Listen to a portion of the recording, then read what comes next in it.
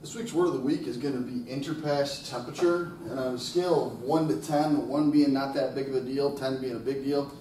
If you're in the welding world and you don't know what Interpass temperature is, it's probably like a 6 or a 7, so I'll just go over here and write, I guess 6.5. It's pretty important that you know it. If you don't know it, you're going to look a little foolish.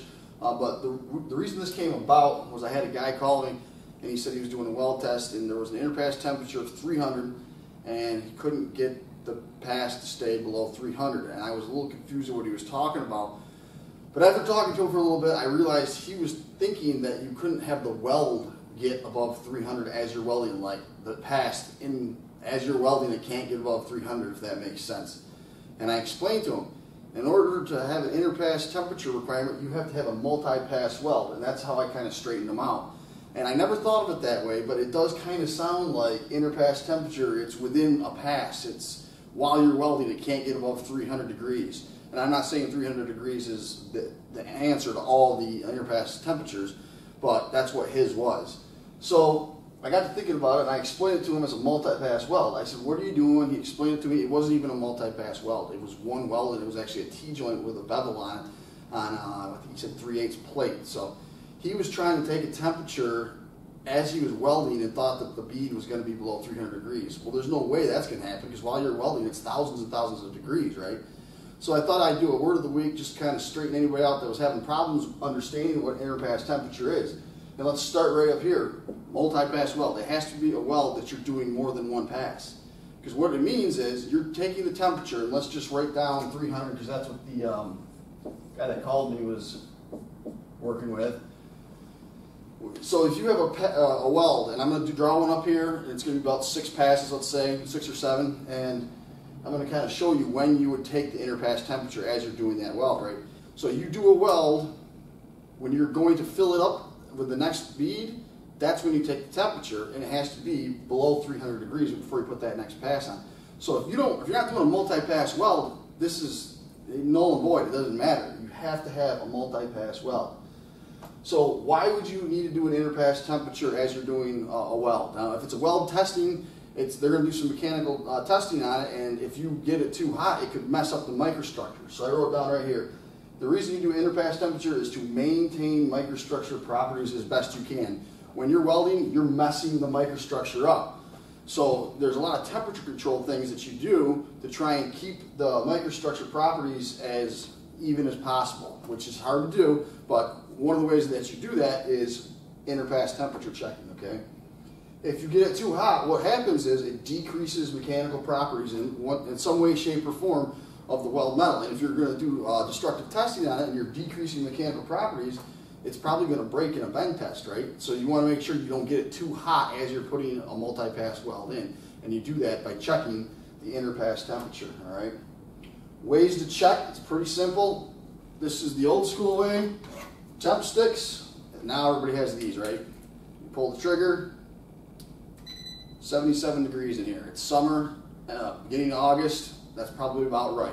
So what I'm going to do now is I'm going to draw a mock joint, and I'm going to put passes in, and as I draw them in, I will tell you when you would do an Interpass temperature check, and then at the end, I'm going to find a welding procedure specification that shows where this 300 degrees is. I think on the one that I have, it's 200 degrees. It just varies on what the welding inspector wants to do. But we'll take a look at that welding procedure specification, show you exactly where that is on that document in case you ever have to do a weld test and you're looking to find the exact Interpass temperature requirements. All right, what we got here is a single V groove joint, and you can see I put the root pass in here as pass 1. So you get done welding this, and you put the temp stick on, or the digital thermometer, and it comes back as 600 degrees. I just totally made that up. You now have to wait until it gets below 300 degrees, if that's your Interpass temperature, before you can put the next pass on, all right? And your next pass is probably going to be over here like this. So that's 2. And then again, you have to hit it with the digital thermometer or the temp stick, and I will zoom in on a temp stick so you can kind of see what it is. And I think I'm going to do a video on how you use a temp stick, but a temp stick is basically, it looks like a crayon, and if it melts when you touch it, there's a temperature assigned to it. That means you're exceeding that temperature that's assigned to that temp stick. So if it's 300 degrees and it melts, you have to wait until it doesn't melt. With the digital thermometer, you just shoot it with the gun and it will tell you what it is. All right, so you do pass 2, and let's say you hit it with the temp stick and the digital thermometer says 400 degrees. You have to wait until it gets below 400 degrees before you put pass 3 in. All right, and you don't want to quench it. I forgot to mention that. If you quench it, again, you're messing up the microstructure of it. So you got to just kind of let it air cool. So it can be a long process if you're doing a multi-pass weld like this. I'm assuming this is like 1/2 inch thick plate. All right, so 3, you hit it with a temp stick. It doesn't melt. So you go to pass 4 here, and again, you got to keep testing it for the interpass temperature to make sure it's below 300. Once it's below 300 again, you do 5, and then you have to wait till it's below 300 again, and then you do 6. And then you're going to go into your mechanical testing. So hopefully that gives you a good idea of when you would do it. You just get a pass done, wait till it's below the interpass temperature, do your next pass. I always say, if you're going to do a weld test like this, have something else going on, because you got to wait, and welders tend to not be patient, and you cannot rush it. You have to wait for that to air cool to get below the interpass temperature. All right. So what we'll do now is we'll take a look at a temp stick and the gun real quick up close, and then we'll go look at that welding procedure specification, and I'll show you where the interpass temperature is on it, and we'll wrap this baby up. So before we look at our welding procedure specification, on the left you can see that temp stick. That's a 300 degree Fahrenheit one, kind of what we've been talking about. And you see how it kind of looks like a crayon right here? It kind of is a crayon. You take it, you draw on it. If it melts, then it's too hot. If it doesn't melt, then you're below 300 degrees. With the digital thermometer here, hold the trigger,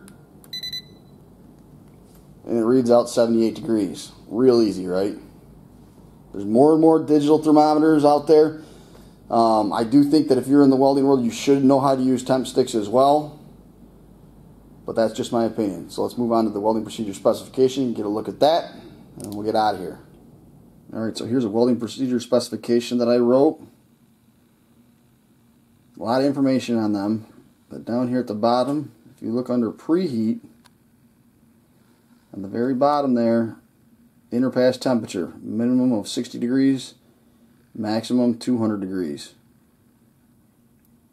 So hopefully that gives you a good idea of why we take interpass temperatures in multi-pass welds, and what the interpass temperature is designed to do and prevent. That's all I got for today. Thanks for watching and subscribing to TV Weld. We'll see you next time.